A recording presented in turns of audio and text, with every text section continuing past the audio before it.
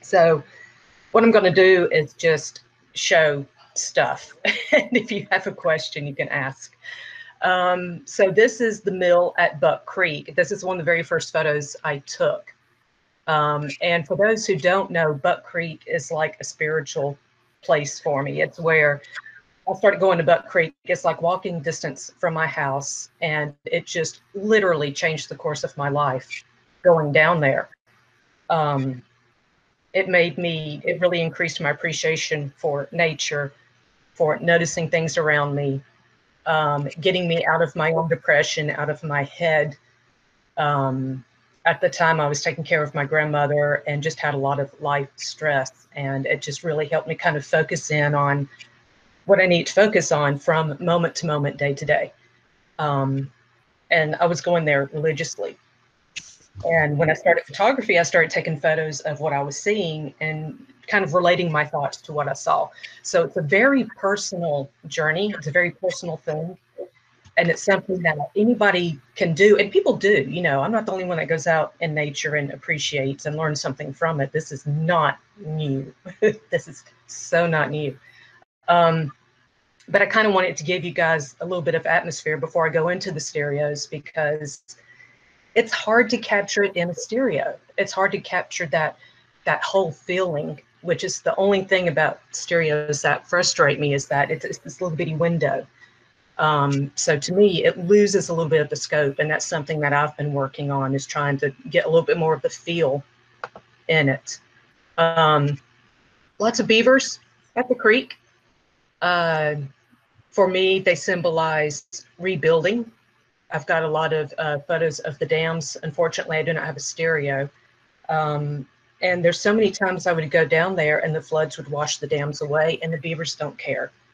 They just go back and they just start rebuilding again. And so I would be sitting on the bank just thinking, oh, my life is just completely falling apart around me. And they're over here going, yeah, please. And let me move this stick and completely rebuild my home again. And it's just, you know, lessons like that, that if you just really sit with it, it becomes a part of you. This is Blue Hole at wintertime. Yes, I'm in Alabama. Yes, we do get snow. Not often, but we do. Everybody who knows me knows my fascination with water drops. And these are all old photos. These photos are probably 7 years old. This is when I really first started getting into photography. This is the first stereo that I took of a flower. And you can instantly see something wrong with it. That would be that there's really no depth at all. So this is when I was first learning. At the time, I was working solely with Brian May. He was the one that got me into all this, and that's a whole other story. I wasn't on any social networking sites except Facebook. I just happened to find his soapbox page, and at the time he was touring. This was probably 2014, maybe, and he was in Texas taking stereo photos out of his hotel window. And I'm looking at it going, what do you mean this is 3D? This is not 3D. What are you talking about? And I finally emailed the site and said, you know, can you direct me towards book or a website or anything? And he emailed back and said, okay, let's talk. And we've been bothering each other ever since.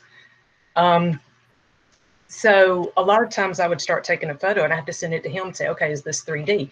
I had no viewing device. I couldn't free view. I had no clue. And he finally got fed up and sent me an owl viewer so that I actually could see what I'm doing. So this was an early attempt, and this was 4 months later, which is actually one of my favorite stereos. And this one has been shown at NSA. It was shown in, I don't know if it's called Photoplasticon. I don't know. It was in Poland. It's been in a couple of magazines. This actually might be formatted more for a big screen. I think I got the wrong slide. I've got it formatted for a card, for a big screen, for a book. And so it's a little out to the edges. Um, and a very popular trend on, and I'm sorry, if anybody's asking questions or anything, the sound is really cutting in and out. Am I being heard? Yes. You're Okay. fine. You're fine. You're Okay. 5.5. I keep hearing like little blips, and I can't see any of you because it's all full screen. So I don't, I'm guessing here. But anybody who's on Instagram knows that blacking out the background is a really big thing. And there's apps, apparently there's phone apps now that will make it a little bit easier to do. I don't know, I think Jane Luna West has a particular app that she uses that she told me, and I can't remember what it's called. I couldn't access it because I have an Android and she's got an iPhone. But this was like 5-6 years ago, and what I did was enlarge the image and just go pixel by pixel and paint. And I completely painted out the background because it was so messy. It was, you know, you had spots of sunlight everywhere, and there was a bush way over to the right in one side, and then in the center on the other side, because I moved as much as I could to try and get some pop. And so the flower was great. Everything behind it was crap. So I just got rid of it.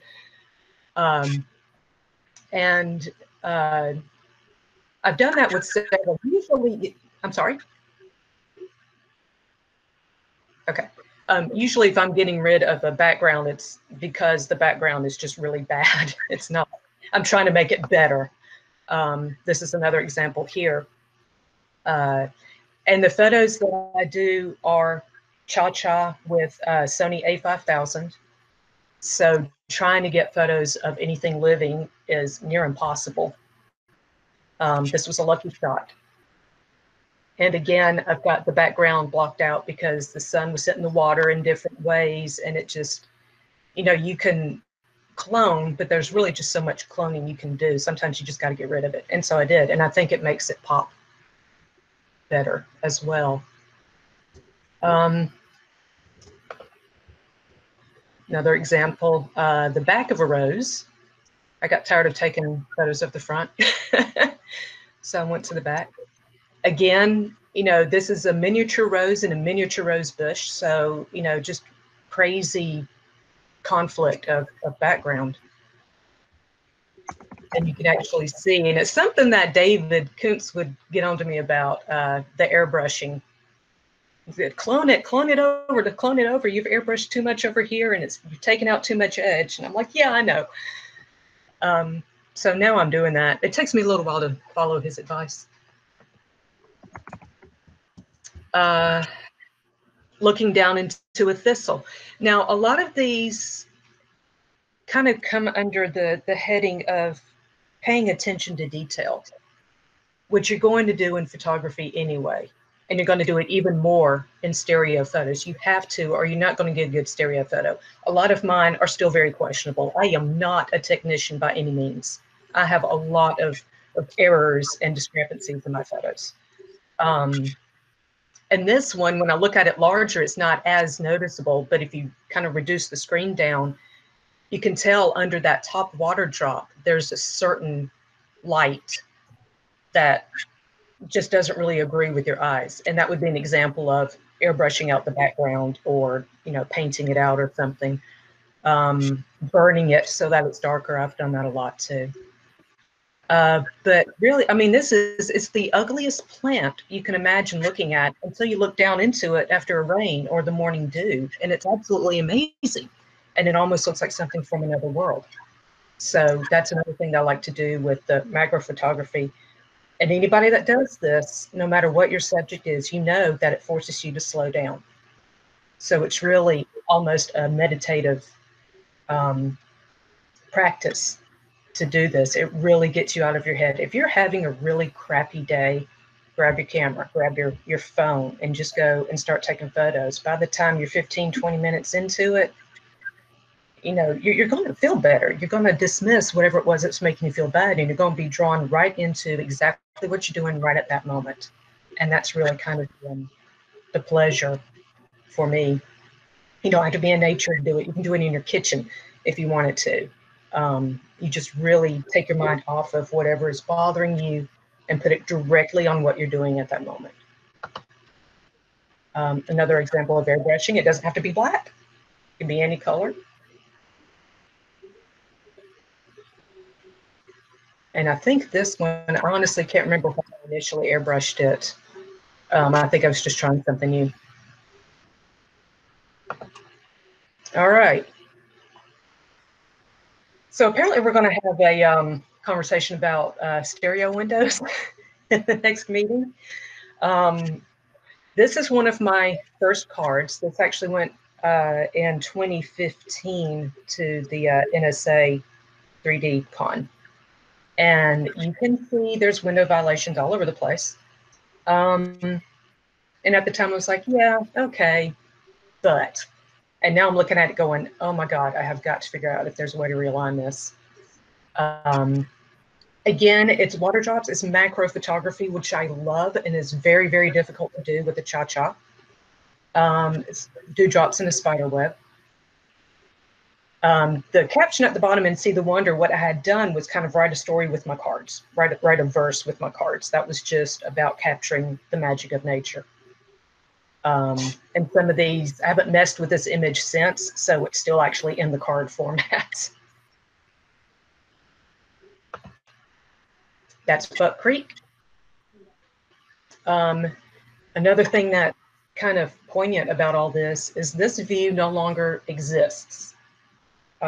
This is Buck Creek of 2016, I want to say. The two trees to your right have fallen.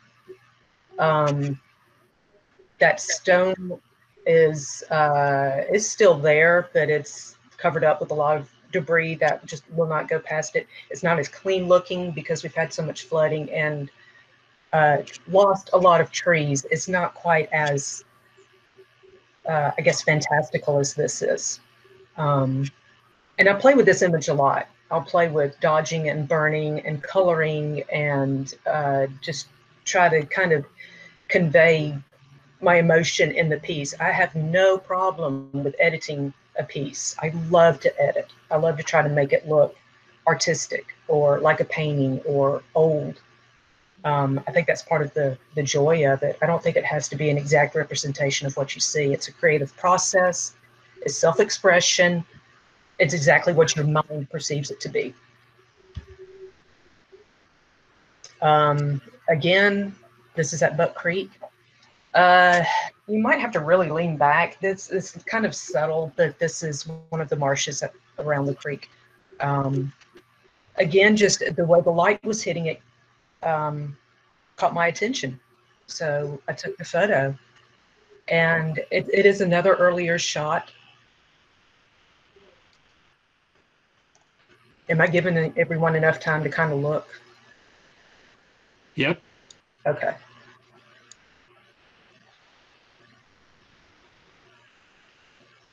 Same card as before. You know, I said I kind of mess with it. So this one's brightened a bit, actually formatted for Instagram. So I went from the style of card being with the two images further apart and kind of this fuzzy border to closer together because mostly I post on Instagram these days.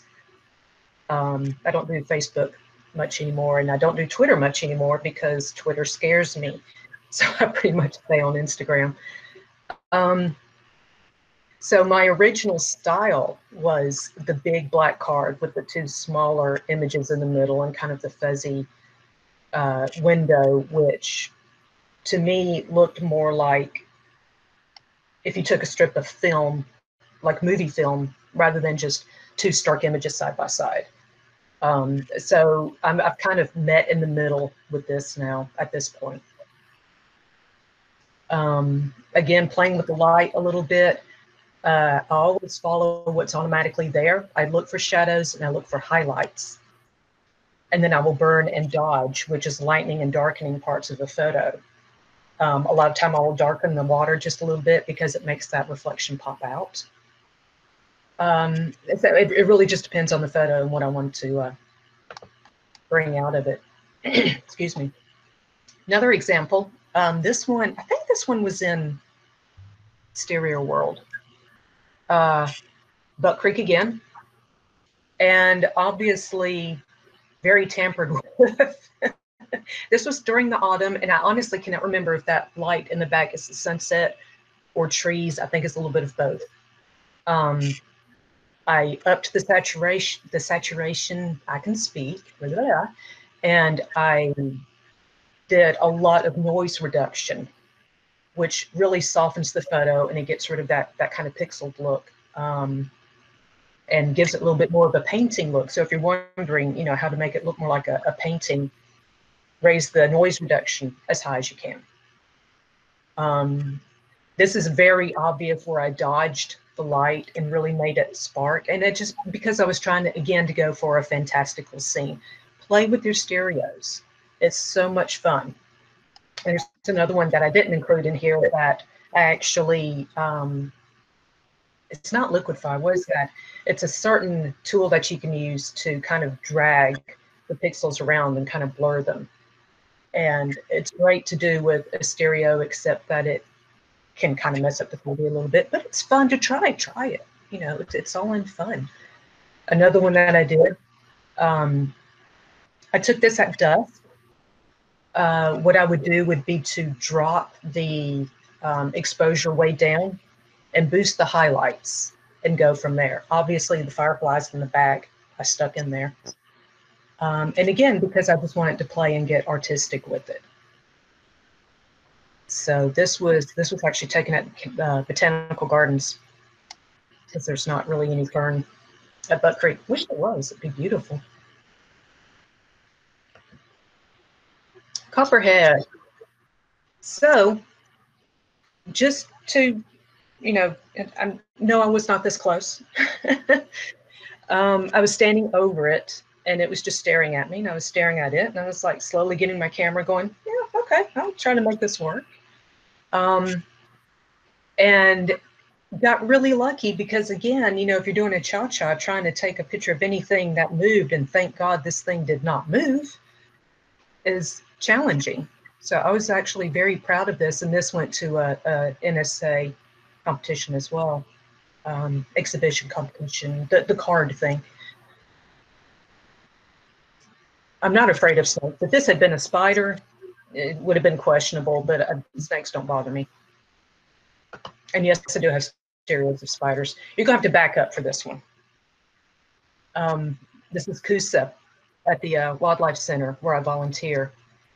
And going to Buck Creek actually helped put me on the path of volunteering at the center, because we have these owls at Buck Creek. So it does, in fact, tie in. One of the first photos I took at Buck Creek was of a barred owl. And it, you know, the more I saw these birds, the more I felt this tug to do more. And so now I volunteer there. I'm on the education team. I'm a raptor trainer, and I've just started back in the clinic. I've been cleared health-wise to go back in the clinic again, so I'm doing that now.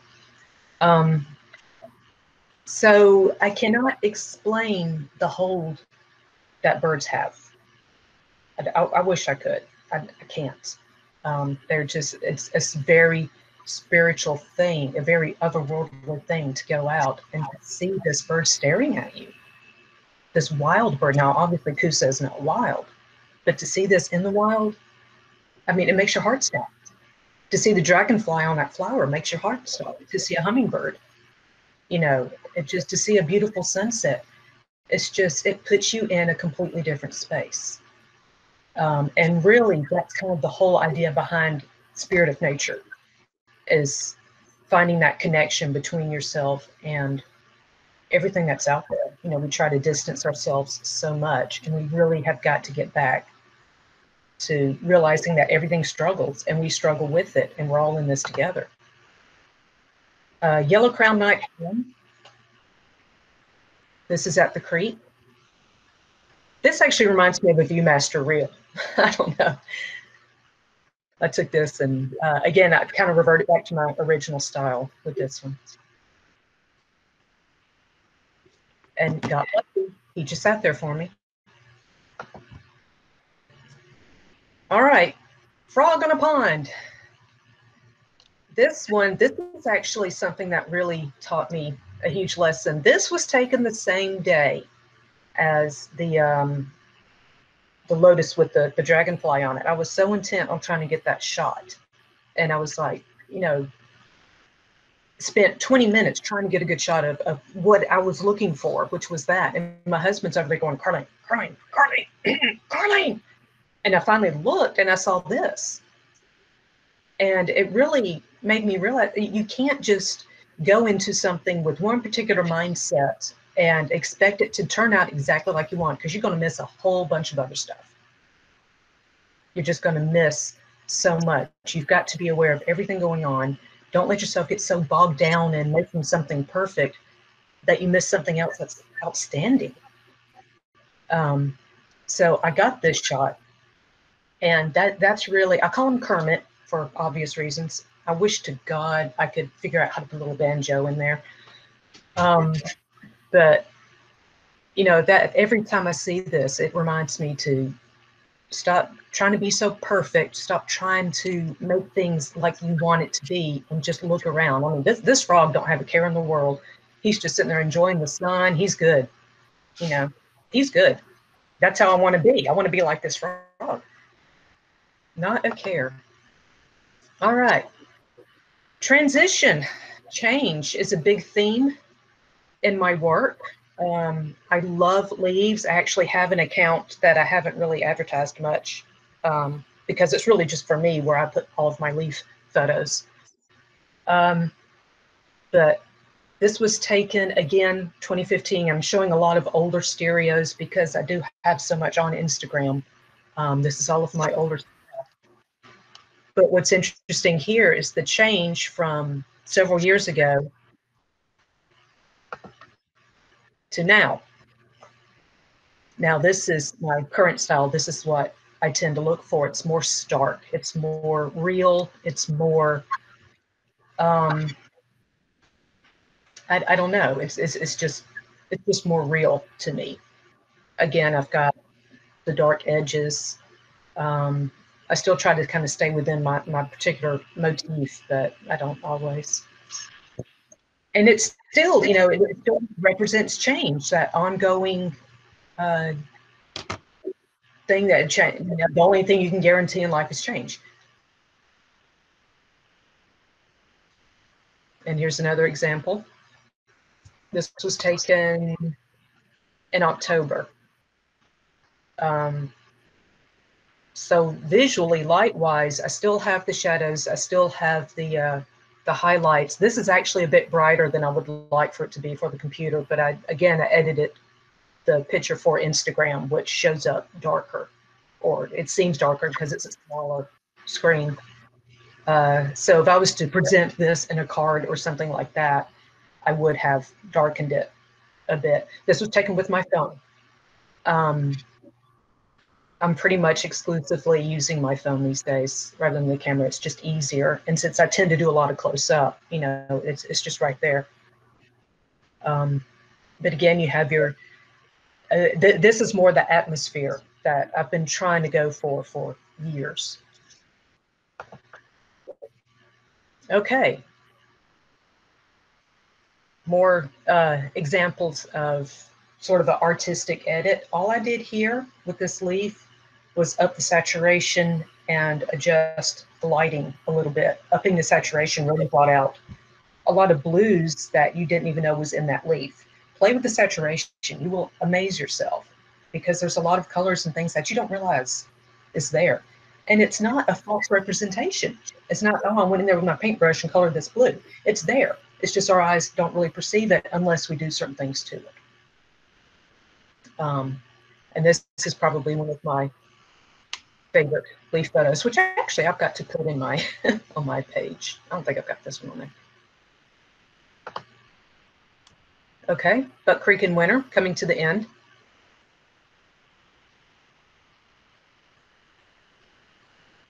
And this one, it started out sleeting that day, and then it turned into snow. And I remember it was so cold And I was walking along the creek and watching these little spots of ice float down the creek. And they were melting in the creek because it was a little bit warmer. The water was a little warmer. So you had this little disc with a little piece of ice in the middle of it. It looked like little individual boats or little individual islands just drifting down the creek. And it really struck me how it was all so individual, but it was all going in the same direction. So the poet in me looked at that and said, you know, that's us. Everybody tries to maintain this little island and keep to themselves and have their own little world, but we're all on the same journey. We're all going this same way. We're all still connected. And it just kind of gives you that little moment of, you know, oh, that's what it's showing me, that this is really what life is. And then you look up at the trees and everything is just so quiet.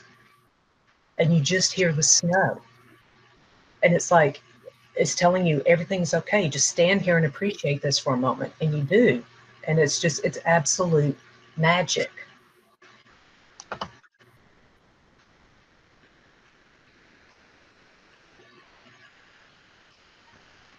And you can tell this one is a crop because of the bottom. Sorry. But again, at the creek, it's only snowed twice. Since I've moved to Alabaster, I've been here about 15 years, and it's only snowed 2 times enough to where I could really get good photos like this. All right. And this is the most recent one, taken with my phone a couple of days ago. This was at Wheeler Wildlife Refuge. My husband and I went to see sandhill cranes because they migrate through by the thousands, and went to the swamp. And I saw this and I was like, yeah, this is going to be a thing. So again, format it for Instagram. So you could definitely tell the difference between formatting for a card and formatting for Instagram.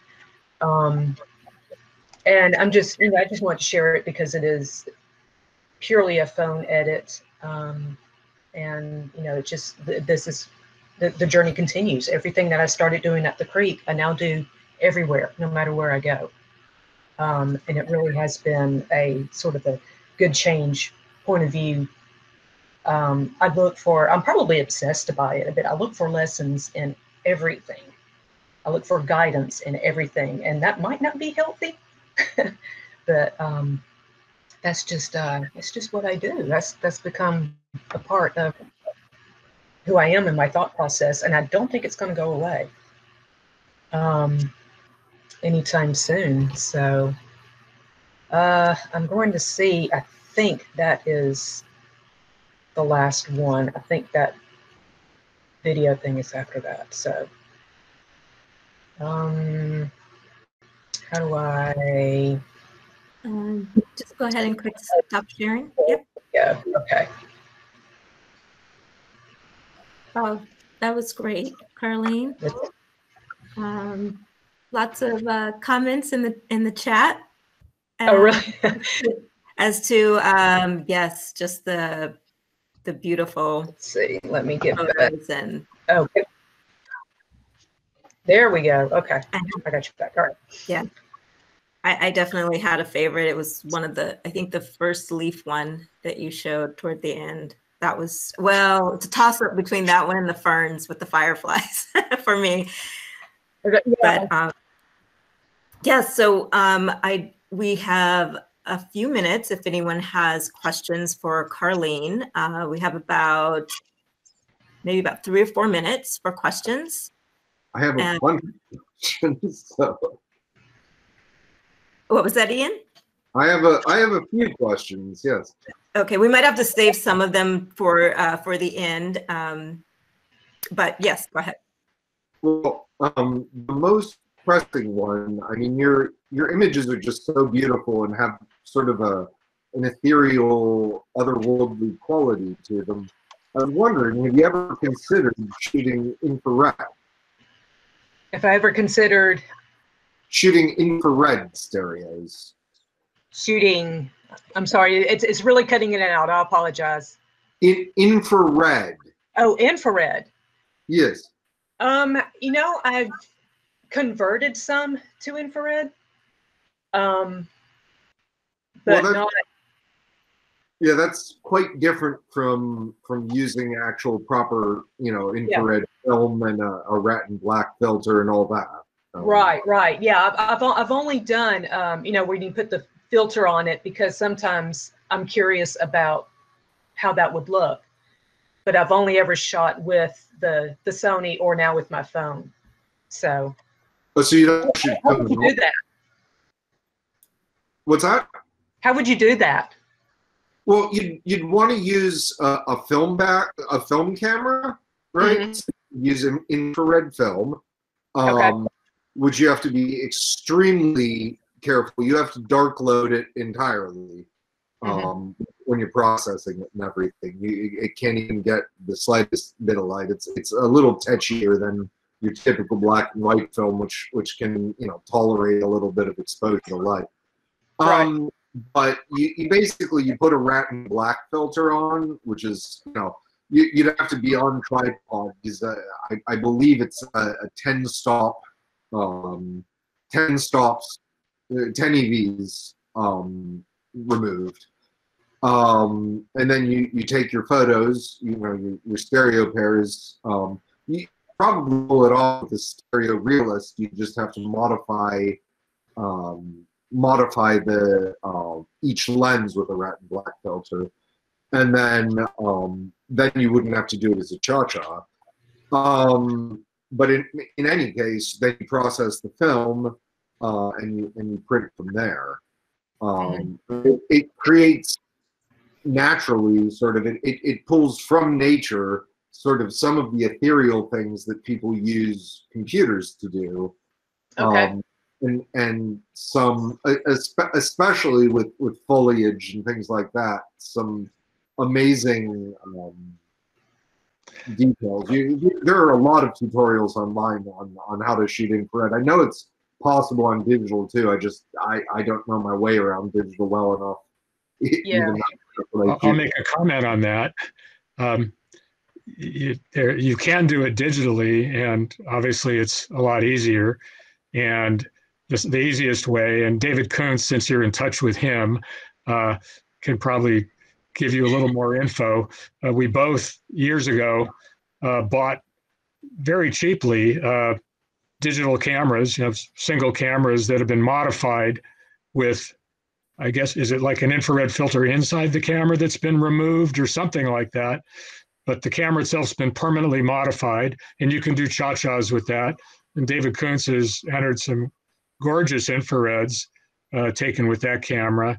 I haven't used it as much as I really should. I forget that I have it, but it was under $100 to buy it. And I think there's a couple of websites that explain about doing digital, and sites that sell already modified cameras in all kinds of price ranges. So that would be that's an easier way to get into it than film. Yeah. Well, you've got my curiosity up, so. Yeah, and also if you're doing the close-up cha-chas, stereo realist would be a pretty wide base for doing that. So, right. So yeah, that's another thing to consider. Cool. But your color is so beautiful. Not that there's a beauty to black and white as well, but I love your photos, and thank you for sharing them. Thanks, appreciate it. We have time for maybe one more question for Carleen. And don't worry, if you still have questions for her, you can type them in the chat and we'll pick them up after the next presenter. But we can take one more now if anyone has one. Well, I've just got another one if nobody else does. Which is, well, first of all, I think it's amazing. I didn't know your work was all done with cha-chas, but how do you deal with, like, on a not wanting to throw your camera in the water or whatnot sense when you hike? Like, I've hiked 9 miles and climbed a 40-foot rock wall to get to an outdoor location I wanted to shoot with the fall foliage around an abandoned gun factory. at 6 Mile Creek in Ithaca. And then it turns out, so I leave at 4 in the morning. I hike out there. Blue hour starts to come on right when I get out there, and it becomes overcast and ruins both the blue hour and the golden hour. Like, how do you deal with that? Nature photography, I basically gave up on because you can't control the lighting, and if you make a trip all the way to Ithaca, and then you make a trip all the way up 6 Mile Creek, and then the lighting sucks. Like, it just it's curious. Well, I mean, with me, I'm literally just taking photos of what's around me. I don't really go with if I go with a plan like you're talking about, I'm going to go to this place and I'm going to take this photo, I'm usually disappointed regardless, because I have a tendency to build it up in my head. It's going to look like this. I'm going to do this to it. I'm going to put this effect on it. It's going to be terrific. And then I'll shake the camera or something, because I don't like using tripods. I know, sacrilege, but I don't. And I'm not technical. So you would be amazed how many shots, you might not be amazed, I don't know. There's so many shots that I just don't get that I'm used to it. And that goes for stereos or just regular. I still do, I'm still primarily a 2D photographer rather than 3D. I'm just used to not getting the shot. When I get the shot, I'm like, oh my God, I actually got the shot, So, but with me, if I go and I can't get what I planned for, I'm like, all right, I've got all these lenses. I'm going to go find something else. I'll find something on the ground. I'll find the leaf. I'll find a bug. I'll find a flower. I'll find something, because there's so much around you. You can't not find something. And that's kind of how I train my mind to be. So yeah, I messed this up, but there's so many more opportunities over here. You don't pre-visualize and plan. You just sort of live in the moment and okay. Right. Yeah, I roll with it. Thank you so much, Carleen. Thanks. For sharing and just the stories, the really personal stories behind your work. So thank you. Yeah, Thanks. a lot of hope really it made sense. Important lessons. No, it totally made sense. Very, very timely too right now. So thank you so much. And thank you for sticking with. Yeah. Hopefully Carleen's got time up. Yes, applause. Oh. Yes. I didn't know what the sound was. Yeah, feel free to scroll through the chat and see everybody's wonderful comments on your work. And if anyone else has questions, just go ahead and type them in and just say it's for Carleen and we'll pick it up.